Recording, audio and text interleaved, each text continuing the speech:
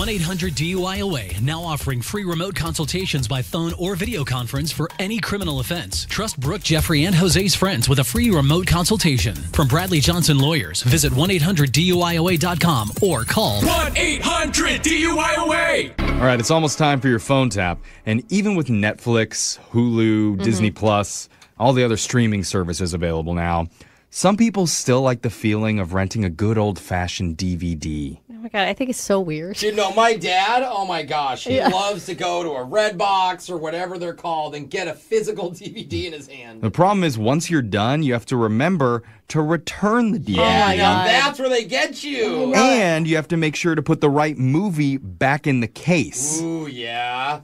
This still happens. People still do this. But what happens if you don't do it the right way? Shame on your family? Well, yeah, pretty much, because that's when you get a call from our own Brooke Fox. Oh. And the ramifications are much more than you bargained for. Uh-oh. But if you're still using Redbox, you deserve it. Totally. You'll hear what happens in your brand new phone tap right now. It's another phone tap. And weekday mornings on the 20s. Only on Moving 92.5. Hello? Hi, this is Nina calling from Redbox customer service. I'm looking for Kyle.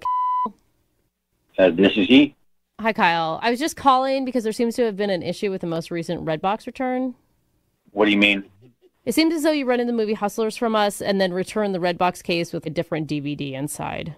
Oh, shoot. Okay, I'm sorry about that. Yeah, it happens a lot. Anyway, I just want to inform you that you're going to be charged a replacement fee of $4.99. Okay.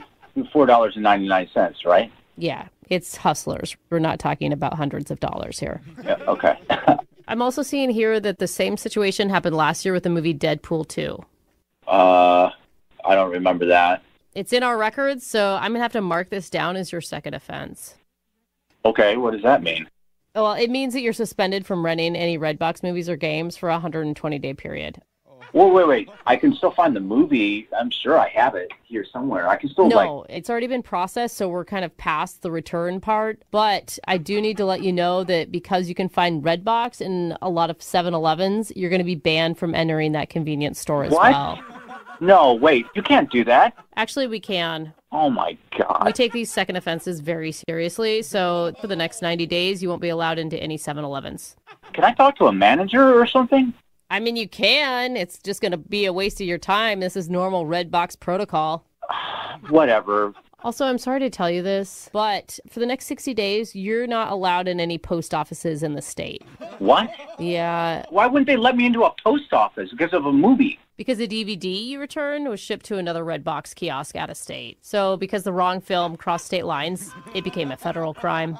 A federal crime? Are you f***ing me? Don't worry. You won't be serving any time, but you'll have to pay a fine, probably around $750. No, wait, no. That is ridiculous. A $750 fine. Yeah. I mean, I've seen them up to $1,500, but I don't think they'll get you that bad.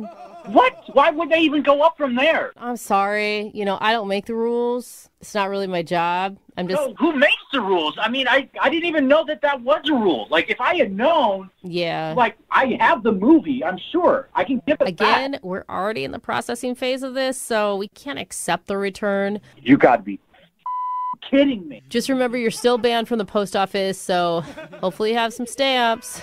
Just a joke there. Probably not the best timing. Yeah, no, it's not the best timing. This is going to waste a lot of my time and a lot of my money for something like stupid that I didn't even do. Yeah, I know doing stupid stuff sucks sometimes. Just like doing this stupid prank phone call on you. What? Like I'm saying, this is pretty stupid because it's all a joke. Oh my God, you're with me? Yes, this is actually Brooke from the radio show Brooke and Jeffrey in the Morning. We're doing a phone tap on you, man. Your girlfriend Maddie set you up. Holy Yeah, she said that you accidentally returned the wrong Redbox movie and she wanted to mess with you.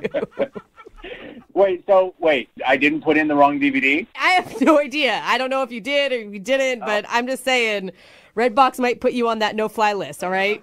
Yeah, well, I'm going to be extra careful now. Yeah, Jesus. The lesson is here, don't with Redbox. Yeah, you're so right, man. I'm not with Redbox ever. Wake up every morning with phone taps. Weekday mornings on the 20s. Only on on Moving 92.5.